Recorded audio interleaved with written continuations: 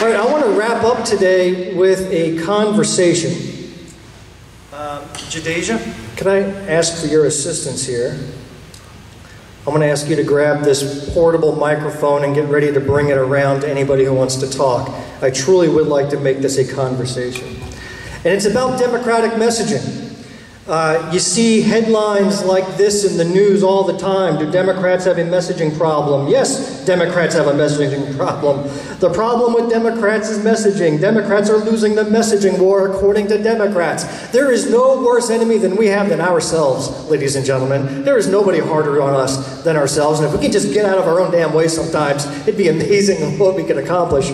But I was listening on one of those long drives to another podcast that talked about messaging. And I want you to listen to this minute-and-a-half clip and get your opinion on it.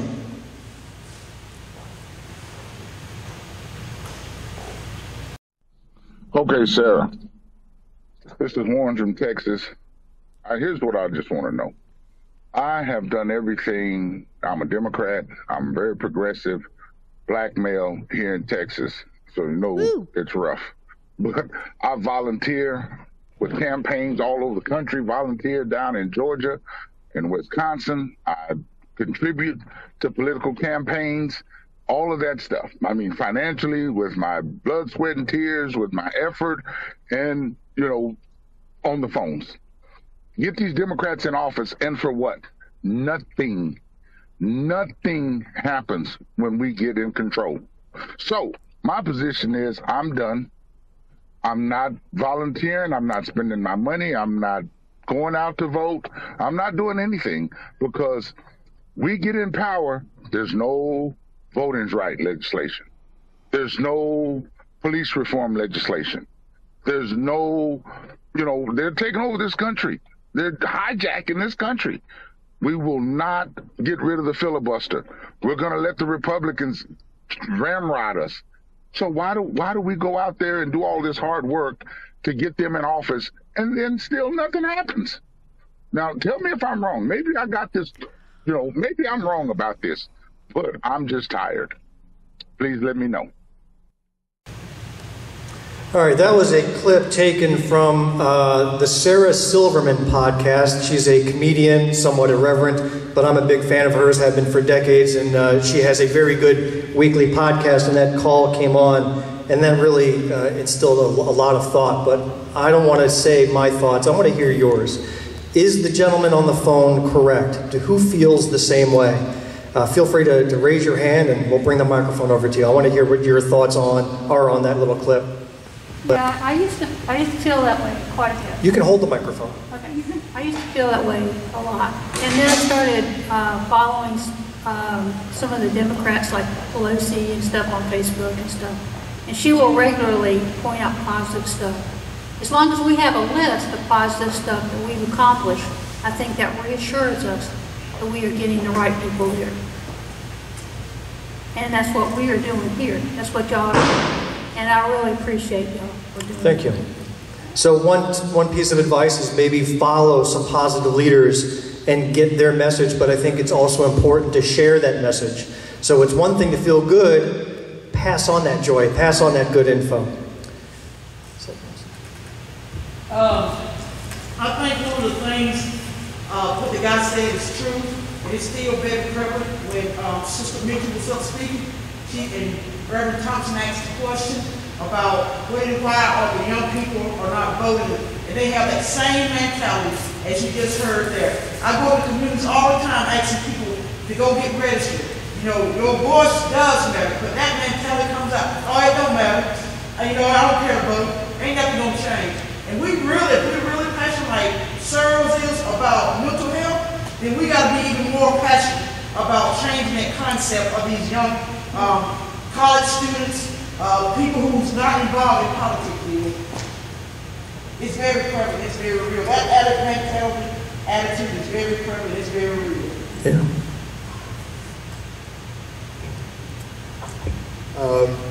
I definitely think that there is there's a divide right now in the Democratic Party between corporate Democrats and progressives. Over the years, especially the past, I'd say 10 to 15 years, we've seen progressives start to speak up more and progressives start to stand ground more. And that's caused a rift in the Democratic Party, especially with a lot of corporate Democrats. We see two Democrats particularly that's kind of holding up a lot of the votes right now in our government. But young people aren't as out of the loop as you think. A lot of young people trace the money and they go back and they see, well, this person, they claim to, be for human rights or claim to be a Democrat or whatever, but they're also in service to their donors. They're also in service to these big corporations. And that can cause a lot of apathy. It's hard to get excited and enthused when you know at the end of the day that person is going to go after is going to look out for the person that gives them the money. And that's not a bipartisan thing. That's on the right and the left. These are the flip sides of the same coin, where you have politicians looking out for their donors, not necessarily their constituents. And young people are aware. And not just young people, I don't know if that guy's young or not that was on that call, but it seems like that apathy, he's starting to realize, like, hey, at some point it doesn't matter. At some point I can have the most well-intentions and vote for the person that, I feel like is gonna really make change, but if that person got a donor that's throwing money their way, they're gonna look out for that donor. And that's not always the case, but more than likely, and especially from what we've seen in today's government, that is the case, whether Republican or Democrat. So while I personally consider myself a progressive, and I believe that voting is our only way out.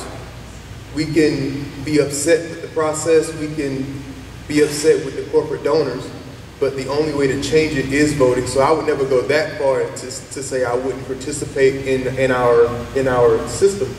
But do I see why some people choose that? Absolutely. Do I see why young people choose that? Absolutely. Because at the end of the day, unless you got millions of dollars to throw around, it just doesn't matter sometimes. Thank you. Who else?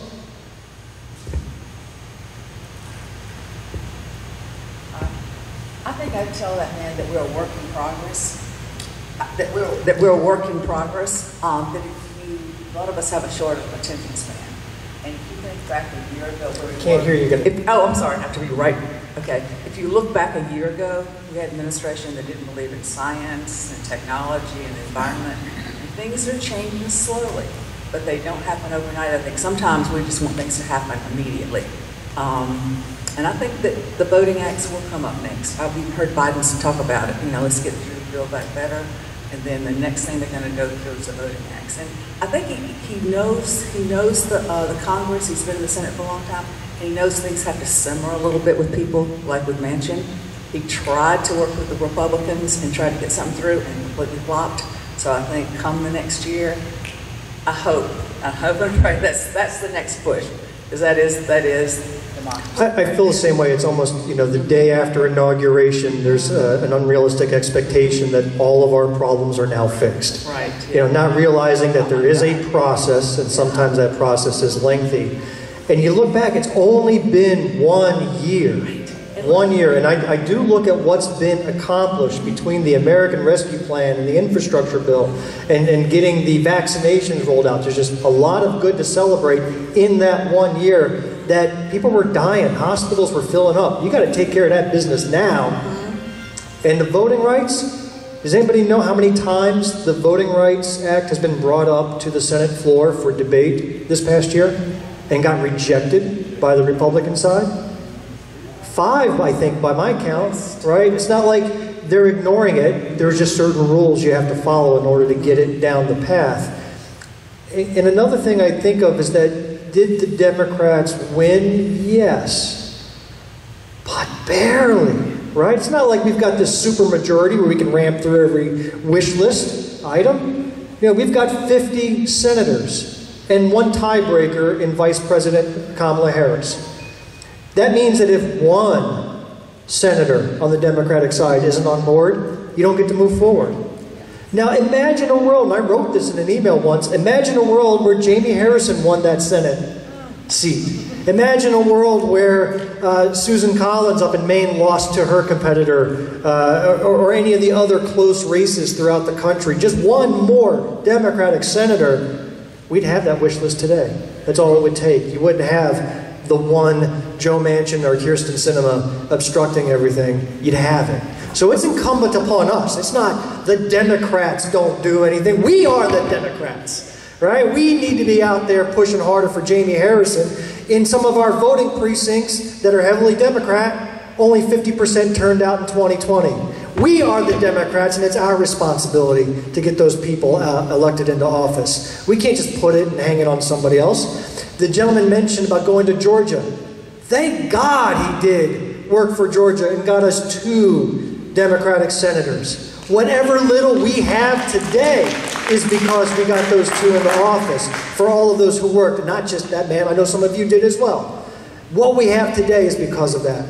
And I don't see that as a cause for discouragement or concern. I see that as a bright ray of hope, saying that that can work and we just need to continue that work.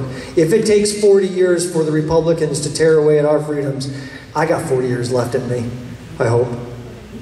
I got 40 years, and if not me, then I know my daughter and my son do. Many of you met my daughter a couple months back when she came up here. All right, we've got it in ourselves. Anybody else have a comment to make? I want to play another clip. Jill? Well, we should. Yeah, I need you on the microphone. I'm sorry, because I can't hear. It's completely obvious, but if Biden had lost, we'd still have Trump as a president. Now, that's a blessing. That's a blessing. Don't compare me to the Almighty, compare me to the alternative. That's the phrase, right? You know, I think about what that gentleman was saying, and I refer back, and I'm going to need Kerwin's approval or agreement with this, that I remember back when Trump won, it was a very sad time. It was so discouraging, and I don't want that to happen again, and we just got to persevere. We can't quit. We need to keep going on. And you know, about meeting the enemy and they are us, yes, we just have to get by those people. You know, it happens in every organization. You're always going to have dissension or disagreements, but we've got to compromise. We've got to keep going on and keep striving to continue and get our initiatives passed. Good point. Now, the following week on that same podcast, another caller came in to respond to that gentleman. Can we listen to that? It's just another couple minutes. All right, so here's the response the following week. Hi, Sarah. I just want to respond to the gentleman from Texas, the black man who called and said he'd been working for Democratic causes and was going to quit and not vote. And first of all, I just want to thank him from the bottom of my heart. As another Democrat, I'm in a different part of the country in New York. The work that he did helped us to elect a Democratic president. And I agree, it is heartbreaking that we don't have reform, police reform, and that we didn't get the Voting Rights Act reform.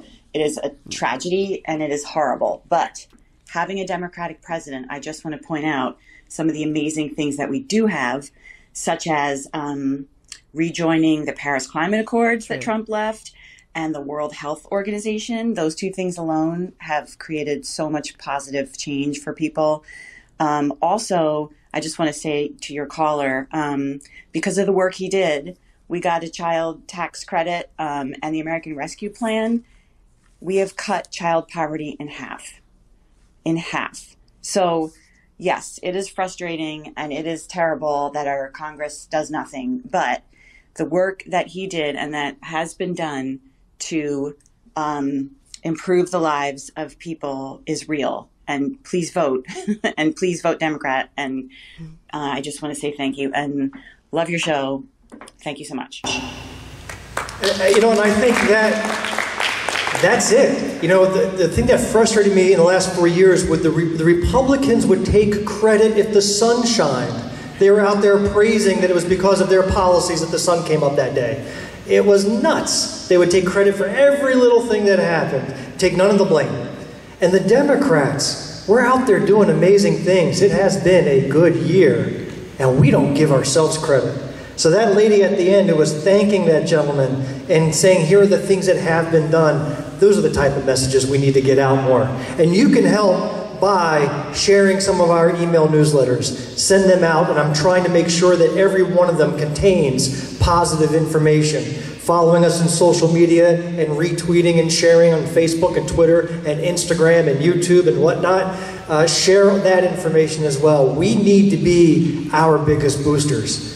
You know, the other side's not going to do it for us. We need to be more supportive of ourselves. Yeah, comment. I don't know how many was here when the Obama team was in town. Well, Obama's right here today. I don't know what you're talking about. Thank God we have it here. The team that we had at that time, we were very rejuvenated. Young people, older people. And I thank God I was on that team at that particular time. Now, what I'm saying to those who feel that they've been let down, I want to say, as Sister Edith Child, sat and went around the world, fired up and ready to go. And that lifted the spirit of us Democrats. So I want to say to each and every one, fired up and ready to go. Fired up, ready to go.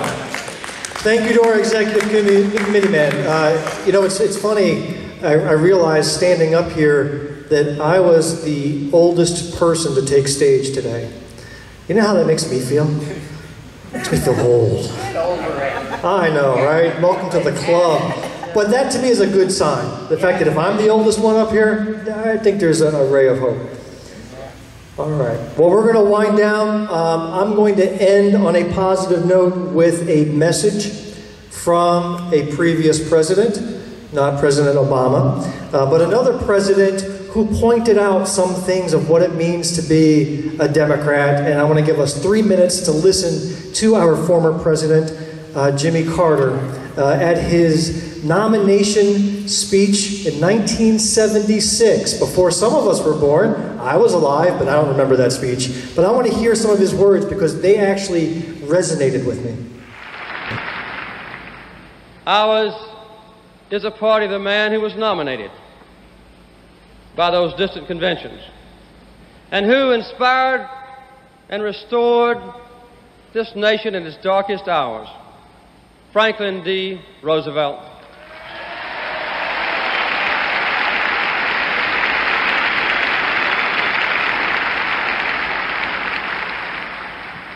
Ours is a party of a fighting Democrat who showed us that a common man could be an uncommon leader, Harry S. Truman.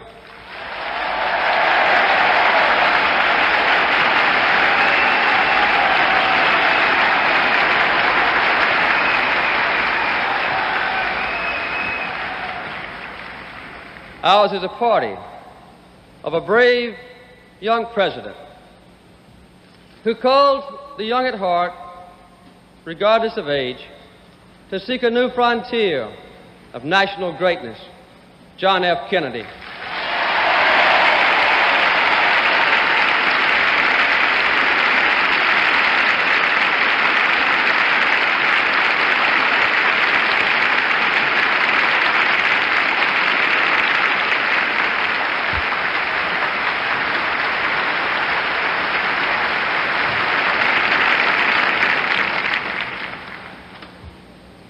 And ours is also the party of a great-hearted Texan who took office in a tragic hour and who went on to do more than any other president in this century to advance the cause of human rights, Lyndon Johnson.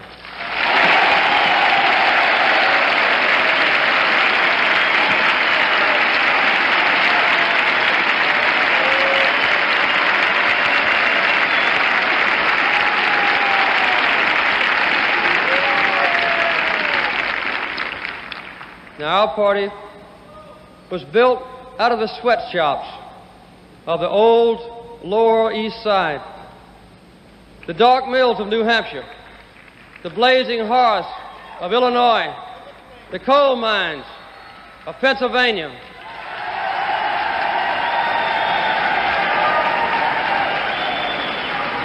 the hard scrabble farms of the southern coastal plains and the unlimited frontiers of America. Ours is a party that welcomed generations of immigrants. The Jews, the Irish, the Italians, the Poles, and all the others, enlisted them in its ranks and fought the political battles that helped bring them into the American mainstream, and they have shaped the character of our party. That is our heritage. Our party has not been perfect. We've made mistakes and we've paid for them. But ours is a tradition of leadership and compassion and progress. Our leaders have fought for every piece of progressive legislation from RFD and REA to Social Security and civil rights. In times of need, the Democrats were there